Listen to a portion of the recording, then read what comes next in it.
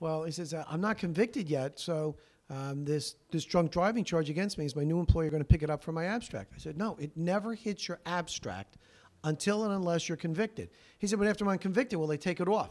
No, because it was never there in the first place. There's nothing to take off. At that initial interview, you need to look at that factor of, is this a client that I'm going to want to spend the next 2 years with and invest in, particularly in a case with catastrophic injuries, and invest in with and try the case. But where it touches upon a motor vehicle accident case is when we're talking about crashworthiness. And that crashworthiness is a term that has a body of case law that follows it. Essentially what we're talking about is if you're in an accident, you're rear-ended, you may have injuries that are directly attributable to being rear-ended in a moderate speed accident. The prosecution's argument was that in this particular case, the defendant had the right to counsel. Maybe he waived the right to counsel. And under those circumstances, there's no issue about a step down. This is a person who spoke to an attorney. As public defender, when I go through with the defendant, I'll say, look, you understand if the judge accepts your plea of guilty, you're subject to a range of punishment. You're going to get a fine of between $250 and $400. The judge is going to suspend your driver's license for 90 days. Do you understand that? He's going to order you to go to the Intoxicated Driver Resource Center. Do you understand that? You could go to jail for up to 30 days. Do you understand that? In other words, go through every aspect of the sentence and get an affirmative indication from the defendant that he knows that this is part of the deal he's getting himself into. That's the one we see on TV, and that's when the cop yells, "You're under arrest." Well, 99% of the time, a person's under arrest without being told he's under arrest. When a reasonable person, and correct me if my language is incorrect, but when a reasonable person believes he is no longer free to leave, that's when he's under arrest.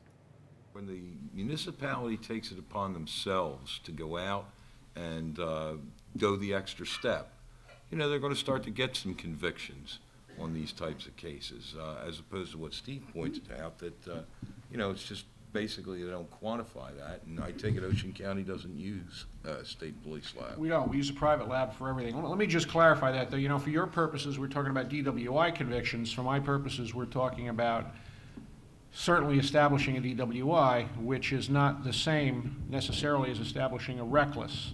Even a case like Washington, which talks about weaving within the lane and 9 miles below the speed limit, there were some other factors in there. You could have very similar facts to Martinez, and the stop may still get thrown out. The key as a police officer is simply to document what you saw as accurately and completely as possible. A special word to police officers here on this. The best motion to suppress evidence is the one that doesn't get filed, okay? I guess as a quasi-expert, if you read State versus Beeler, at least with respect to marijuana cases, and make the jump from whether or not the person was under the influence from what was found at the scene based on what they observed. Bob Pinizzato, this was in your jurisdiction. Were you involved in this case at all? No, I wasn't. Beeler has been very, very good to me. And what I mean by that is, when you look at Beeler and DiCarlo, I believe that any municipal prosecutor worth their weight is going to be able to get a conviction.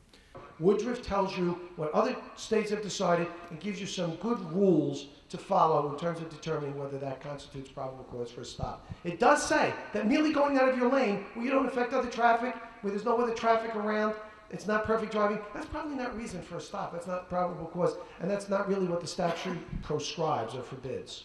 And you'll see how the trooper, as the record unfolds in this case, develops one piece after another piece after another piece. The fact of the matter is that even if this was not a highly regulated area, he builds his case for probable cause even though he doesn't need it. And so in that sense, I think it's very instructive for every police officer in this room.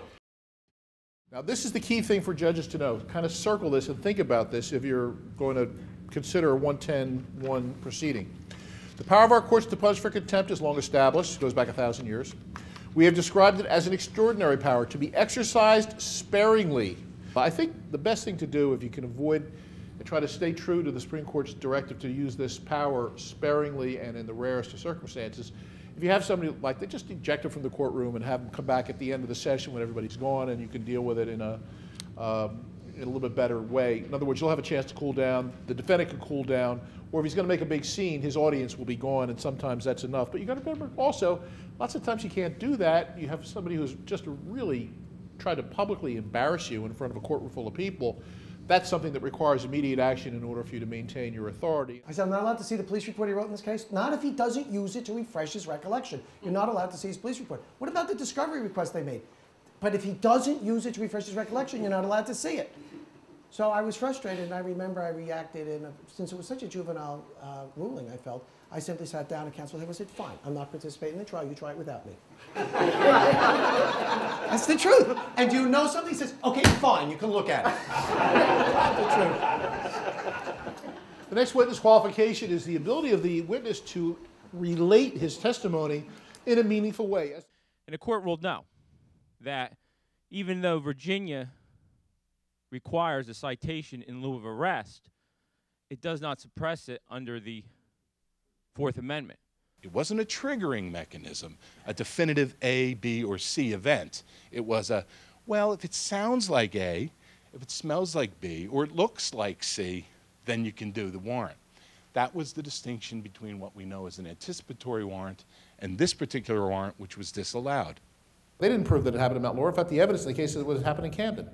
So within 20 days, you'd ask the judge to go back in and reconsider his decision based on the fact that the state did not satisfy that element of the offense, as to jurisdiction. And actually, the court didn't have any jurisdiction to try the case in the first place. If the judge agrees with you, that would be something that would be ripe for dismissal, again, citing Rule 7:8-5.